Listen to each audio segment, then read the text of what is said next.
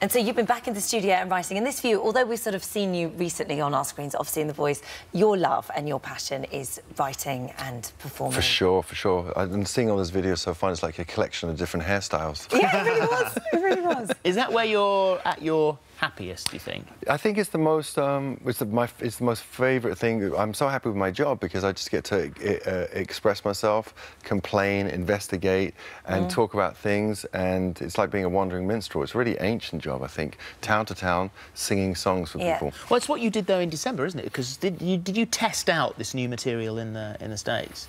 Yeah, to a few of the songs, yes. And you know, you don't want to play too many new songs and confuse the audience. I don't like that. Here's our new song. People go, oh, where's the hits? But yeah, we're always trying to make a dynamic show and have new songs in as well as the older ones. And so when you're writing an album, are you talking about things that are affecting your life at the moment, or do you go back? How do you work that? Where do you get your inspiration? Well, the thing is, I write really prolifically, so I write so many songs that I don't ever put emphasis on one song to be like, this is the one that saves me, this is the third single, you know. So I just write a lot of songs.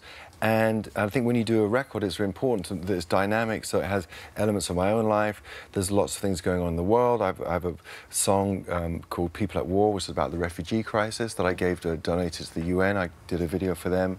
I have a song about global warming, which is a hard thing to put into a song because they don't rhyme. It's not a good rhyming couplet. So, you know, and that's why there aren't many of them. Now I get it. I found a way. And there's this one called Pieces, which is peace, because it's obviously such a divided world.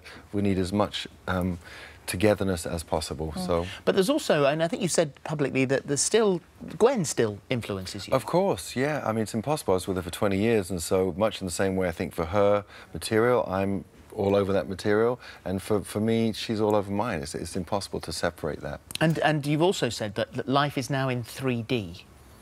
Life is now in 3D because I get the chance to come onto this great show and talk and be more than just bringing out records. I thought it was always ironic that, I mean, I've done in America like the Tonight Show 15 times, but I've never been on the sofa to talk. Yeah. And ironically, then you have the actors who, even though they're very brilliant people, creative, often they don't write their own material. Right. And they're the ones who get all the talk time and people find out who they are and they become three-dimensional. And us as musicians just stand up, sing a song, thank you, see you later. So is that part of the reason why you took on when you were approached to be a coach on The Voice? Is that part of the reason you said yes? Yeah, and it actually began with a cooking show that I'm doing called I Am Feeder, because I wanted to show a different side of myself, more dimensions. Right. And I had everything planned in my life to be busy with music and my kids, and then The Voice came along and I thought I was being punked. I thought it was like an ant death thing. Really? Yeah, I didn't quite believe it. I was like, what? They've got it all wrong, or, you know, so... And now you're there, you're loving it. I Great team. love every minute of it. I mean, I'm so thrilled. My team is incredible.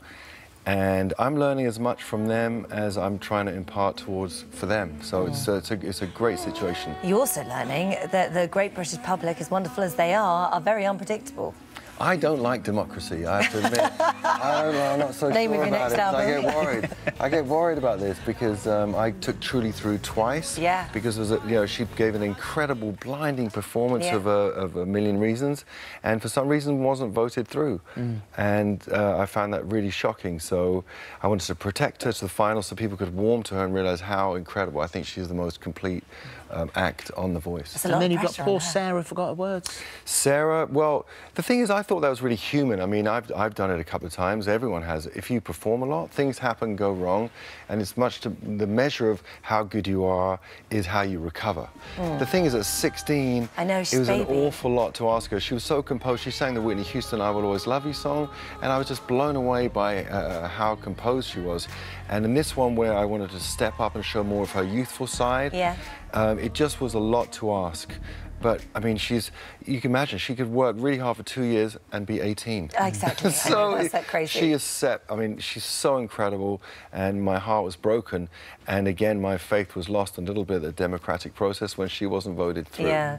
Are you surprised at how kind of emotionally attached you've become to your... Well, I had a little sense of it. I did some mentoring for Gwen a few years ago on The Voice, and so I got a sense that when you're in there and with them, you know, you can see these shows from a distance, and you can either, you know, you can take whatever view you like, but when you're with them, you're invested so much in their dream and who they are and who they want to be, that you just feel, and now to be the actual coach for these contestants, and you know, one thing I was worried about, would they want to be on my team? They got Sir Tom next to me, and who would want to be on his team?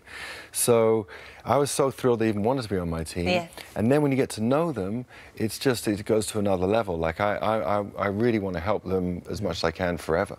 You say that you're an expert in rejection.